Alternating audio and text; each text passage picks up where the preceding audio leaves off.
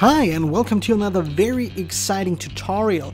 Today we're going to talk about Swift generics. They are very powerful and an easy way to actually write very flexible functions and types that can work with actually any type, subject to the requirements that you define. So let's get started with an easy playgrounds example here. And to get started, I have just opened up a little playground file here. I can remove anything that I do not need. So we have a completely blank playground. And when we're talking about generics, then you most likely have already worked with them, because in fact much of Swift's standard library is built with generic code. For example, let's create an array. So let's say an integer array, and a Swift array or dictionary types are both generic collections. You can create an array that holds integer values like we do right here. Let's say 2, 3, 4, 5, 8, or 7, 9, 10, 12, 15, 16, or 21, whatever. All of these are integer values, but we could also create an ABC array that holds a bunch of strings. So let's say we have A, we have B, we have C, D, E, F, and also G. So this is also an array, but Swift can figure out what kind of type we've used. So in that case,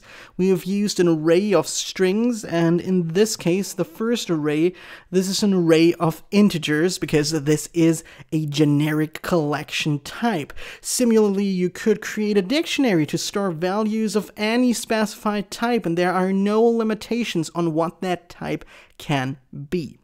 So for our example that we'd like to discuss in this video, I'd like to create a little function and also show you how to write generic functions.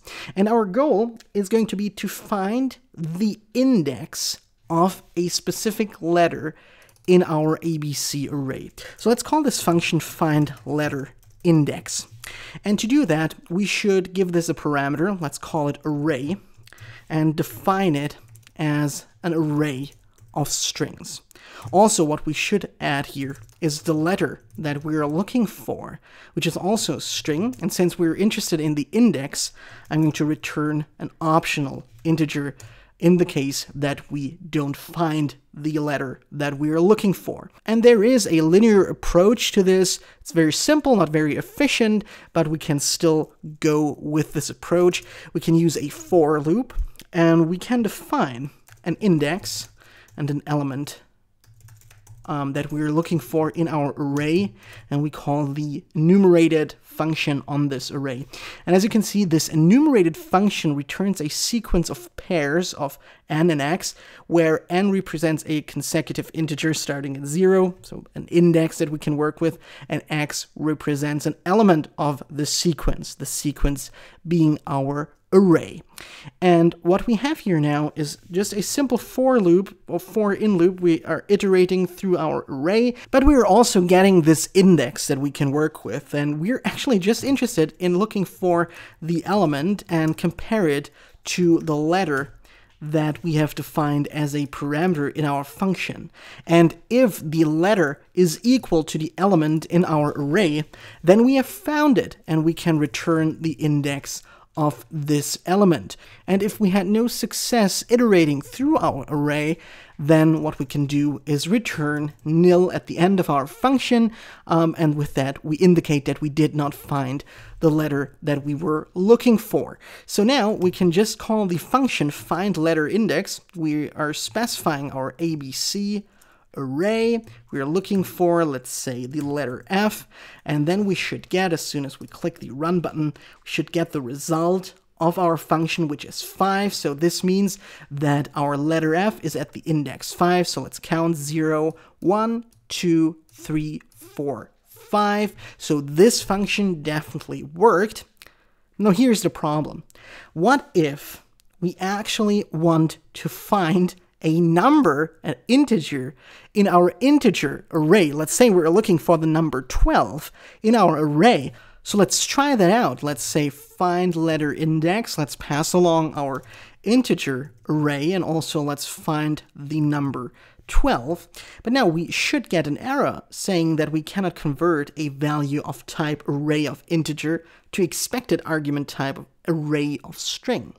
Although we would do the same thing, we cannot use the same function. So it would be cool if we could create or make this function more generic so that we could work with any type. Wouldn't that be great? So, and now let me show you how this works. We've already talked about the approach that we took to actually find our element in our array, and I've told you that this is a linear approach to that problem, but what we are looking at right now is actually the same function that we've just written, but in a generic way. And there are some differences, and what we see is that our function uses a placeholder type name, and this is actually the uppercase T in our case. And we're using that instead of an actual type name, such as integer, string, or double.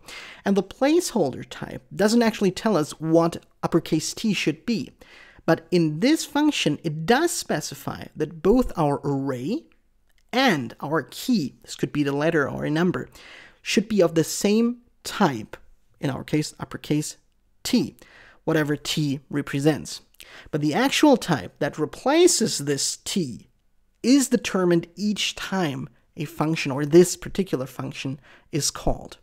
And yet another difference between a generic function and a non-generic function is that the generic function's name linear search is followed by the placeholder type name T inside angle brackets. So the brackets tell Swift that T is a placeholder type name within the linear search function definition. And if you want your definition to be a little more specific, as I have chosen to be it right here, then you can also add a so-called type constraint, which is actually the colon followed by comparable. And this constraint specifies that a type parameter must inherit from a specific class or conform to a particular protocol, in that case, the comparable protocol, so that we are able to use basic comparisons, such as less than, equal, or not equal. So let's see how this looks in our playground. So to continue, let's first of all remove the second function call that doesn't really work in our playground. And then let's just copy the whole function that we've already written and paste it right below the working function call. And now we're no longer just finding a letter. We're performing a linear search, just as you've seen in the presentation.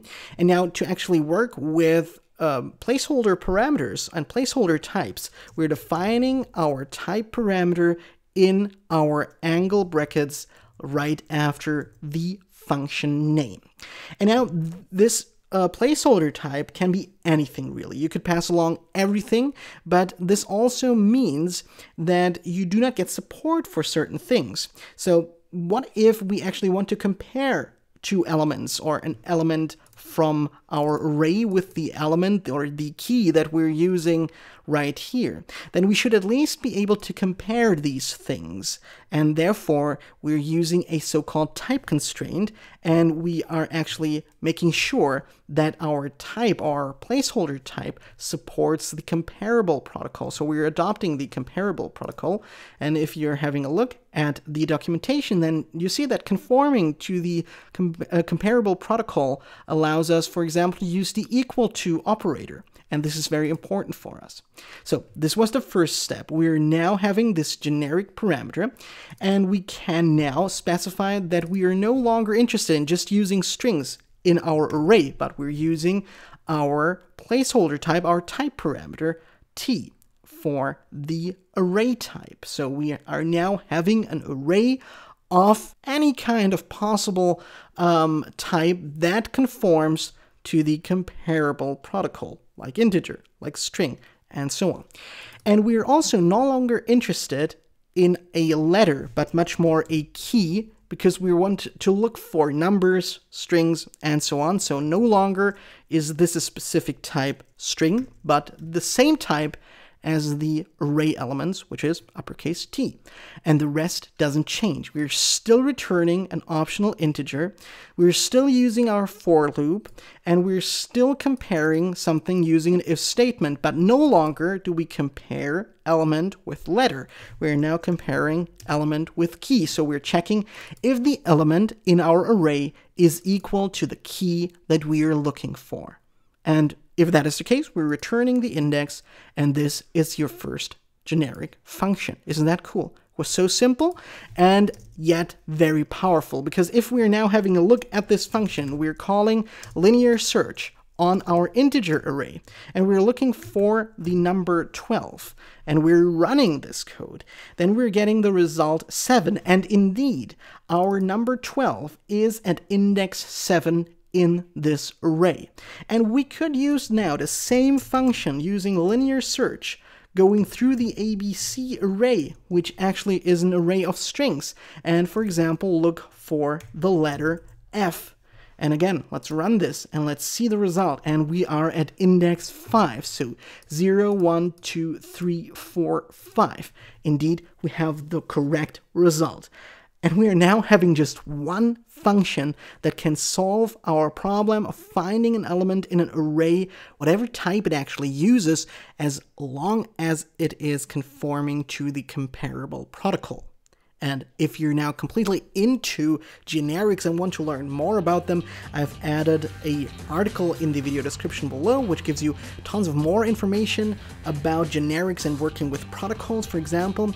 And I thank you so much for watching. Be sure to subscribe to this channel to not miss any future tutorials, and I'll see you in the next one.